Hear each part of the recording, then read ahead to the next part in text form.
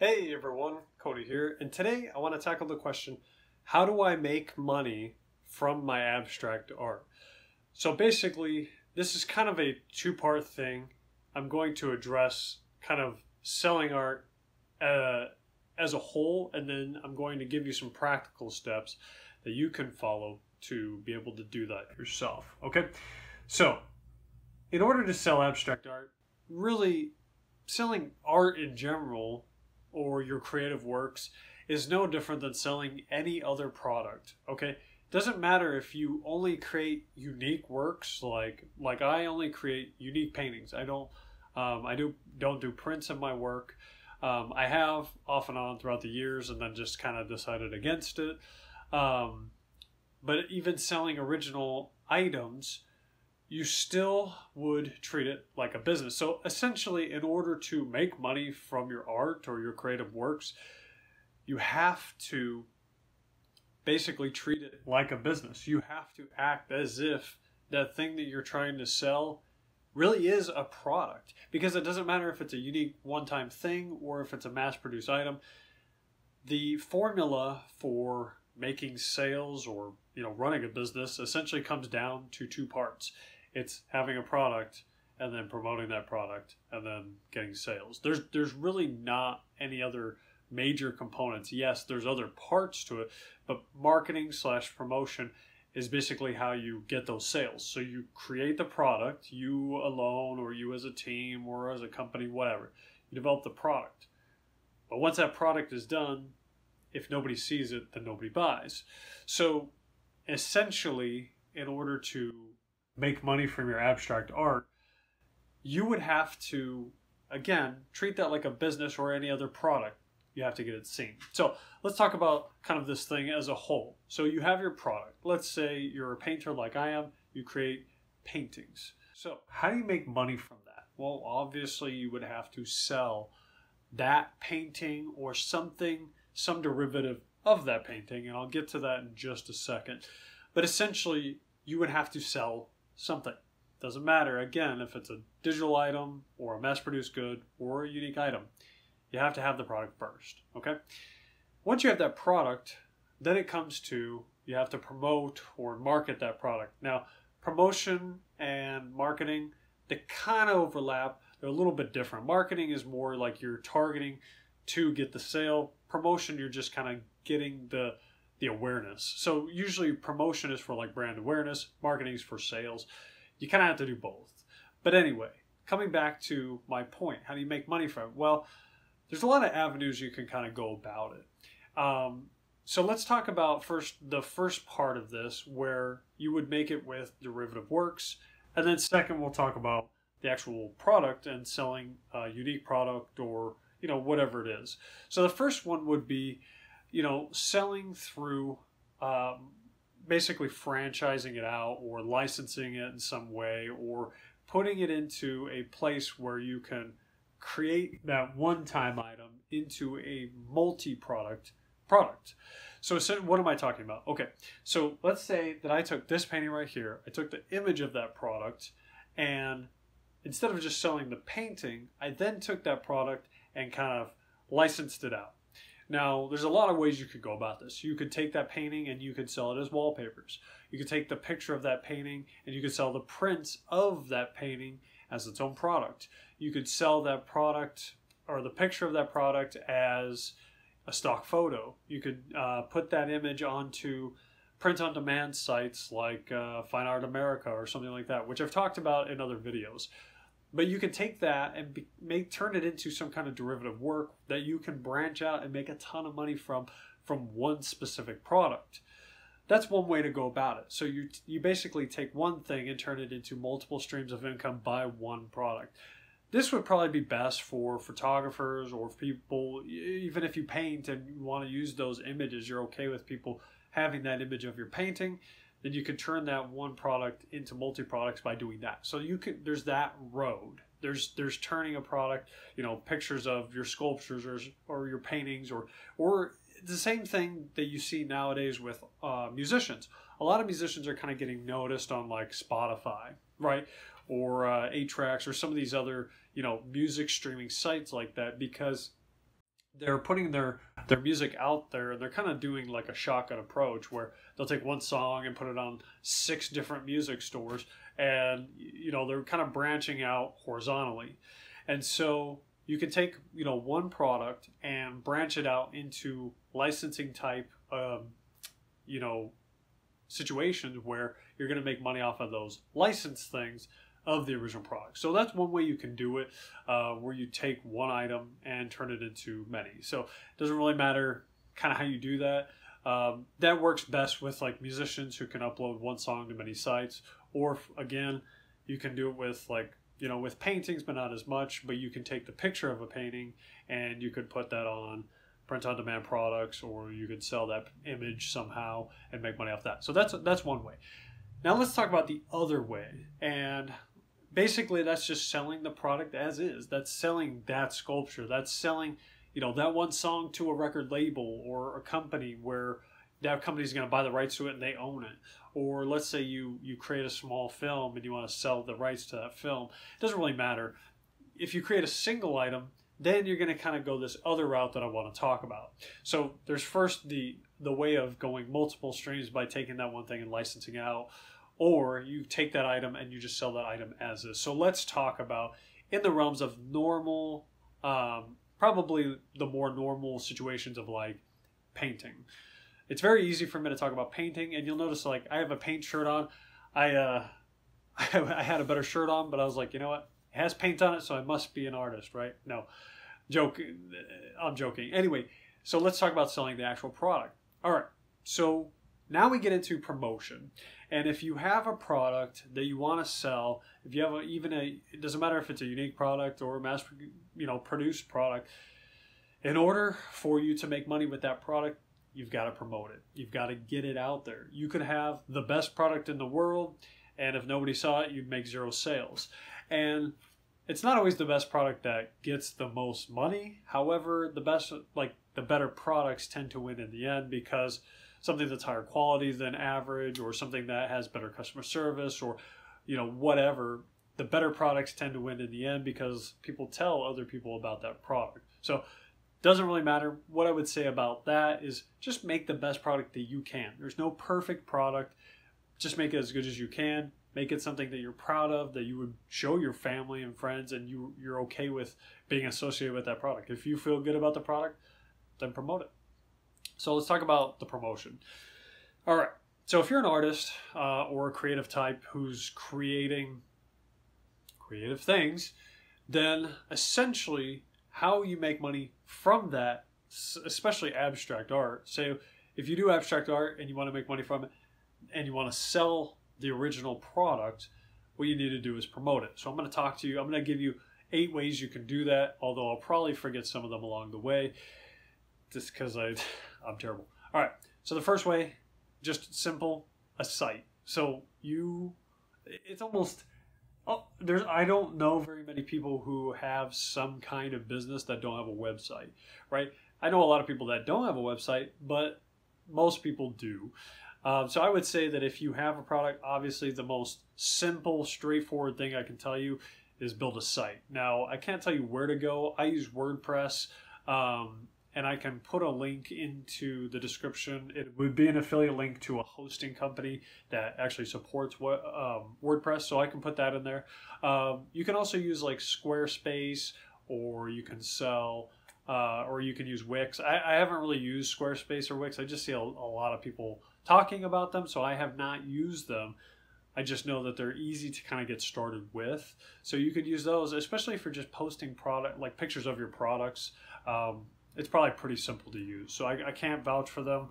I only know they exist. And if I do have any links to them, if it's an affiliate link, I'll put a disclaimer. If it's not, I'll just say it's not. So again, I use WordPress, but that's just me. It's a little more advanced than, say, Wix or Squarespace. Next, you would want to have your work, if it's abstract art especially, in an online gallery. So an online gallery is something like Saatchi Art or Art Finder. There's other ones, but those are 2 major ones. Saatchi Art is basically, it's an online gallery for art across the world. So I've sold paintings through Saatchi Art, and I've had decent luck with them.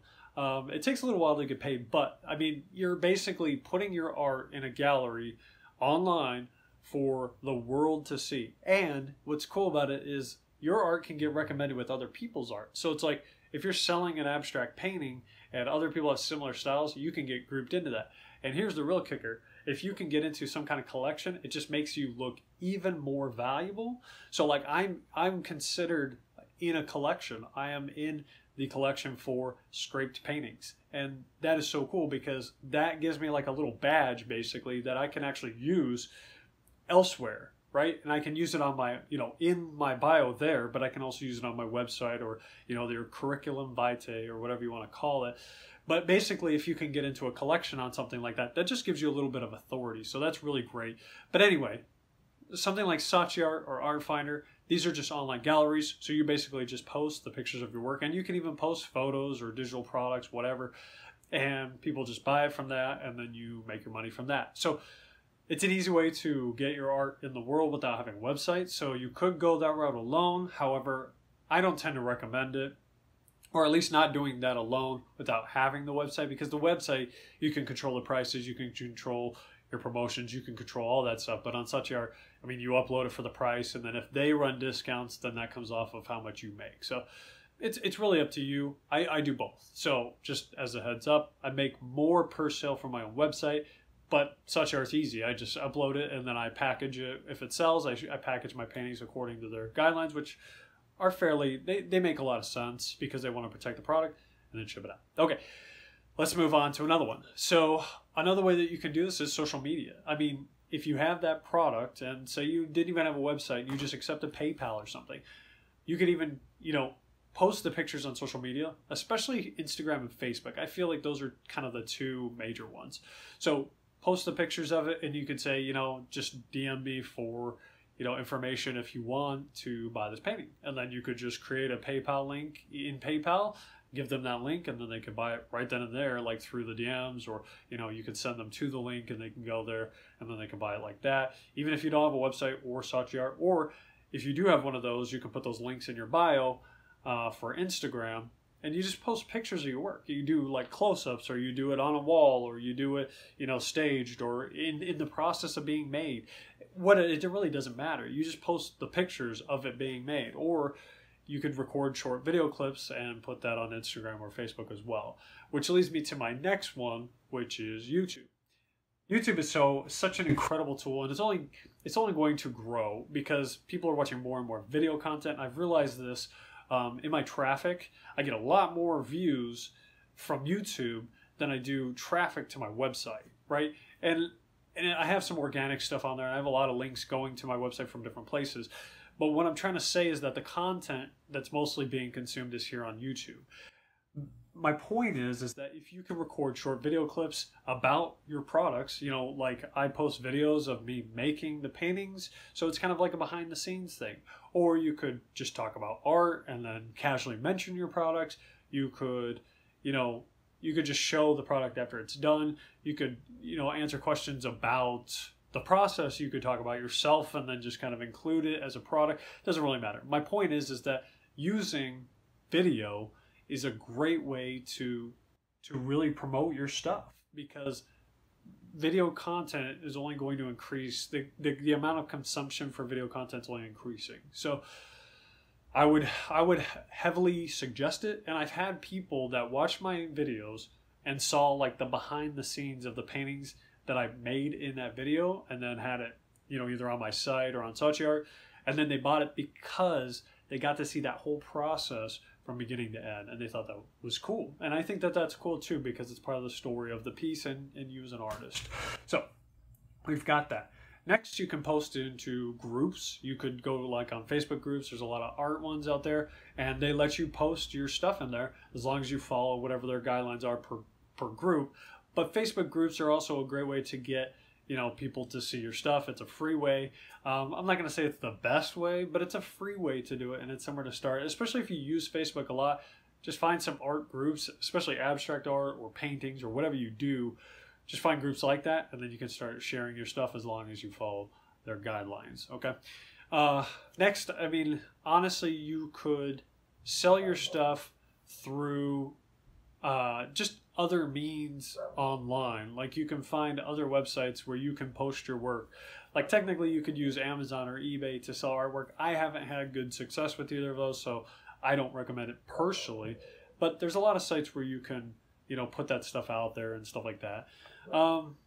Lastly, I mean, just for the whole internet thing, I mean, just getting your stuff onto sites where it can be seen is the biggest thing. Pinterest is another great one.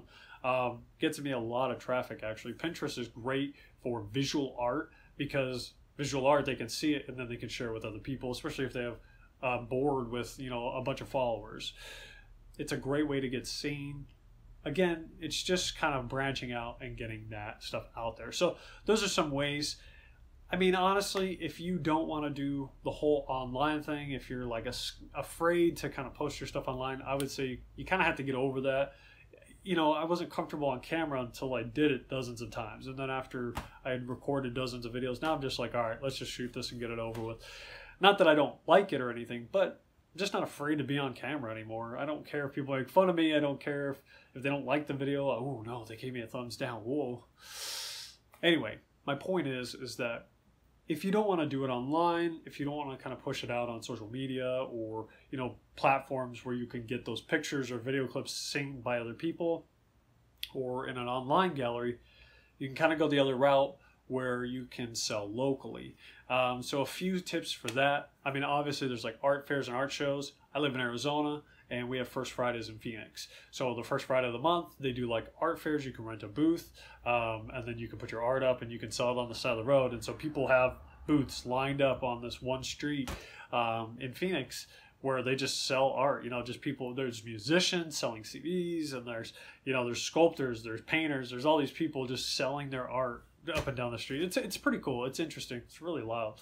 But anyway, you know, art stuff like that, art fairs, you can do art shows, stuff like that. Get yourself entered into stuff. A lot of them are either free or they're manageable cost, like under $100. Depends on if you're getting a booth or if you're just showing up at like a little show. I digress. My point is you could always do that locally. So some other suggestions I have for you that are not internet based is, one, you can try to get into a gallery. I say gallery and not museum because museums are almost impossible to get into unless you're really good or your work is worth a lot.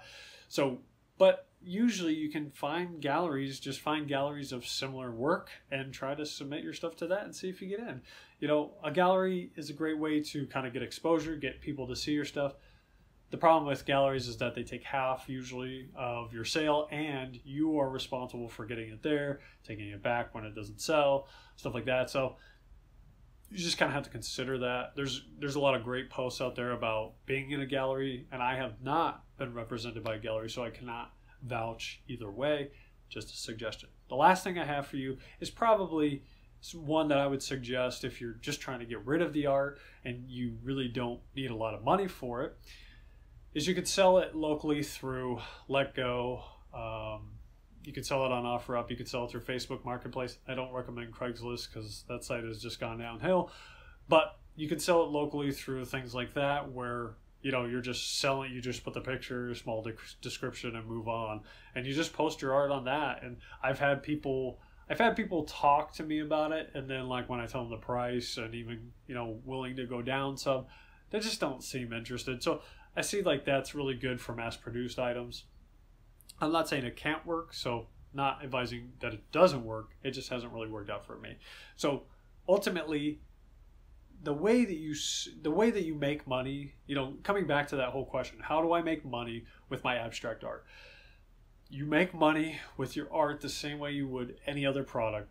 You get that product and you put it in front of people. It doesn't matter if you go kind of the licensing way or you're putting it on stock photo sites or you're putting that music out in music sites or you're taking that video clip and you're putting it on video sharing sites, or if you just take that original product and you put it out for real in front of real people on social media or the internet somehow. Oh, one thing I didn't talk about, and I meant to talk, I told you I was going to forget. Here it is. I knew I was forgetting something. Here it is. Ads. Okay. So Facebook and Instagram ads, if you know what you're doing, you'd have to look it up and kind of research it, but you can get exposure or sales through Facebook ads or Instagram ads. I don't use them because again, I haven't seen a lot of results. I get a lot of like likes and views and stuff like that, but I didn't make any sales. I spent not a whole lot, less than 100, but just testing it out to see if anyone would sell. And I'd sell like medium price points. It can work. I haven't used it, but it is another avenue to try if you want to kind of the good thing about using ads is that you can target stuff. So you can target specific types of people, or you can just target people in your area. You can target people within certain price range of like their income based on where they work and stuff like that. Or you can target based, like if you're on Instagram, you can target, on these types of posts or these celebrities or what. It doesn't really matter, right? My point is that ads are another way to do it. Ads are great because they work really fast. So you can kind of get results really fast if people are seeing your stuff, if they like it, if they're engaged, or if they buy. However, I don't use ads. I just kind of push content because I really believe in that. And I apologize for my dogs barking. But anyway, that's it for the video. Okay, I really hope that it helped you a lot. I sell the most. Okay, I'm going to tell you how I sell the most. I sell the most on Saatchi Art because it's an online gallery, and I sell the most through my website. Okay, I have sold through Facebook, just posting stuff. Hey, I'm just putting posts out there about my stuff. I have sold some that way, but not a lot. Sounds like my kids are closing in, so I gotta go. Anyway, hopefully that helped.